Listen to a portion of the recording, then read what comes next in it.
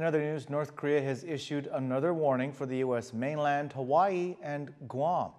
According to a report out of the Rodong Sinmun, a North Korean state-run newspaper, quote, "The DPRK is the strongest possessor of ICBM capable of striking the U.S. mainland from anywhere and anytime as it pleases. Neither Guam, nor Hawaii, nor the U.S. mainland can dodge the merciless strike of the strategic force of the Korean People's Army.